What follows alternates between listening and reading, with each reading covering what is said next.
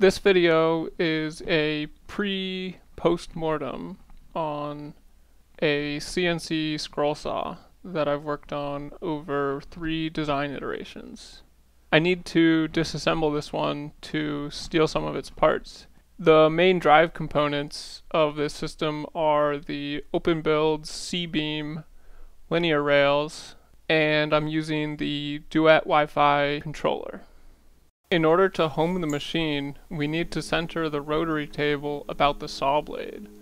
We create an open circuit between the saw blade and the Lazy Susan. Then, using the Duet's M675 center probe command, we can move left and right until that circuit is complete and find the center.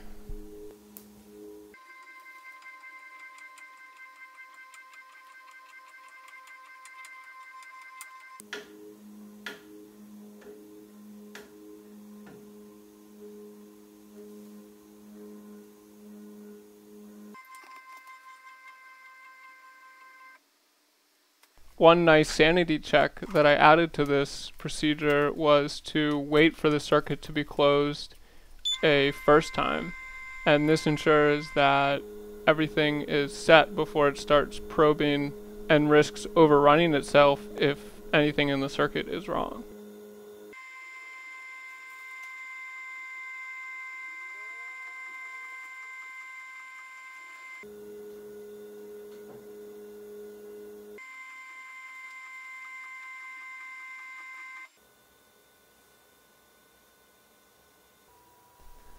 This is just a little test sequence to demonstrate its movement. You can see that the outer ring of the Lazy Susan is connected directly by the purple brackets to the vertical C-beam, and then the inner ring has a 126 tooth gear attached to it, which is driven by a 18 tooth gear, giving a 7x reduction.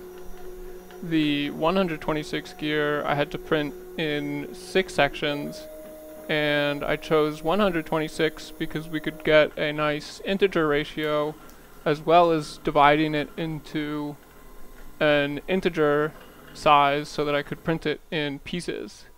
This meant that the divisions between the gears fell halfway between the valleys.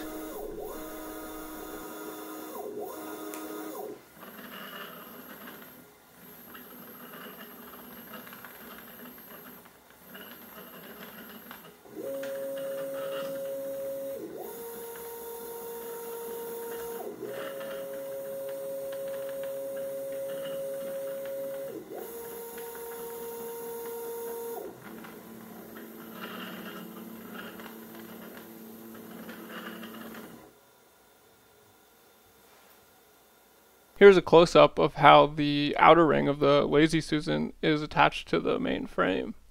It has 5 M3 screws that are screwed in radially. With the limited tools that I had, drilling those radial holes in the Lazy Susan was a bit of a challenge.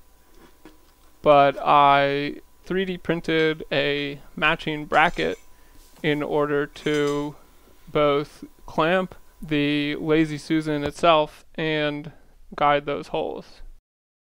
This shows how a workpiece would be mounted. A countersunk bolt leaves a flush surface on the bottom, and a spring in between maintains some pressure to keep it against the work table. The blade guard in the center keeps downward pressure on the workpiece as the blade tries to lift it up and is so tall to clear the other components.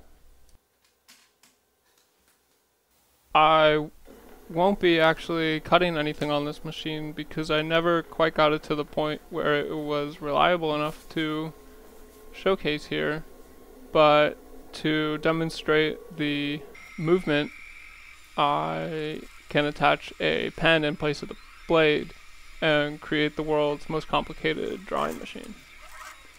The interesting thing about the movement system here is that the saw blade can only cut when you're moving in the positive Y direction.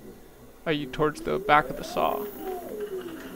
This means that we have to constantly rotate the workpiece tangent to the curve that we want to cut, and then move forward a little bit. This control system is non-linear, and I'll show a quick demo of what that means a little bit later.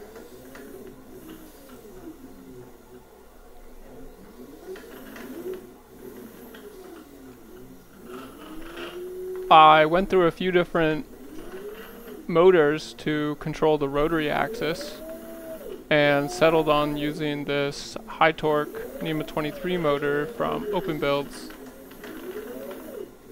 and driving it with 64 microsteps, which gives enough smooth motion at low speed, because a lot of these movements are less than a degree and can happen very slowly, but we also need to be able to rotate this entire platter back and forth very quickly, especially as you get further away from the center of the workpiece. We have to rotate further and further and move further and further in order to cut the same length of cut through the wood. This was originally designed to cut jigsaw puzzles, and the way that works is that the workpiece would start with a very small starter hole in the dead center. After homing the machine, we could insert the workpiece and thread the saw blade through that center point. Then, cutting one piece at a time, we can cut the piece and then remove that piece from the wood entirely. This gives us a free space and means that we can move anywhere in that free space in order to start the next piece to cut out. Here you see that we just finished the first piece cutting, and now if you imagine that's removed, we now need to move the saw only inside the lines it's already cut. The G-code generator I wrote finds a path through the empty space to get to its next starting location.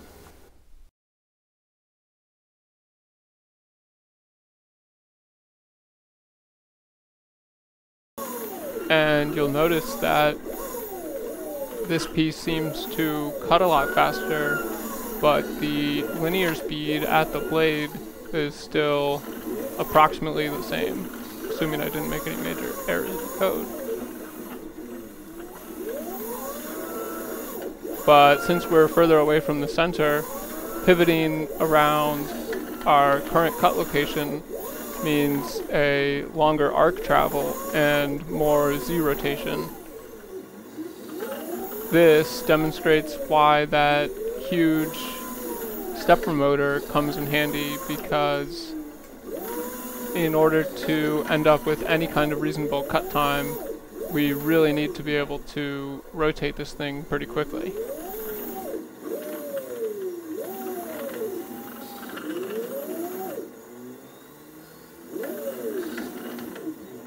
This animation demonstrates the proper control for cutting a straight line, then rotating 90 degrees in preparation for another cut.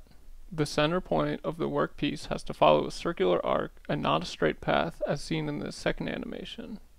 Generating the G-code for the control board, which has a Cartesian kinematic model, means we have to generate many waypoints to avoid the machine incorrectly interpolating.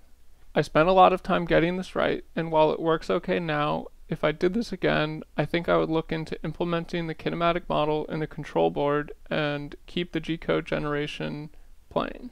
This is a G-code preview of the first shape drawn in this video and shows the many arc moves needed. I did experiment with using G-code arc commands, but had better results just using straight moves.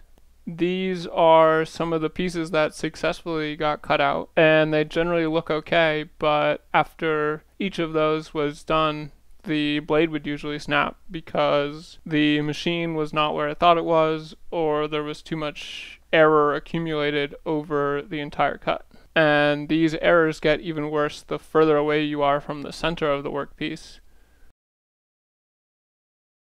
This is one of the Scrollsaw blades that I'm working with next to an M3 screw for comparison. This particular blade is 23 thou wide and only 8 thou thick. Here's some old footage showing a previous iteration that only used a single y-axis, and while it moved okay, had too much play from the long lever arm. I ultimately flipped the whole design to hang from the top to make it easier to access the workpiece.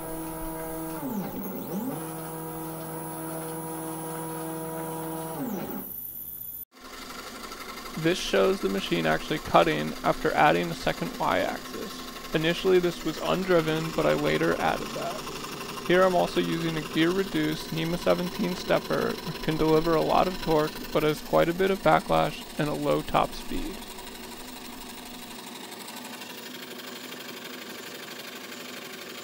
And the very first version that I did was a completely terrible idea, but pretty fun to build. You can see that I intended to have a stationary rotary axis, a linear axis that moved along its radius, and then a final rotary axis to counteract that first rotation to orient the workpiece correctly. That little stepper motor was never going to work, and I'm not sure what I was thinking. I also had to design this cable reel in order to manage the cables because the entire assembly needed to rotate. I think as it is here, I had plus or minus 2 rotations from the center. I hope you found something interesting in this video, and it's on to the next one.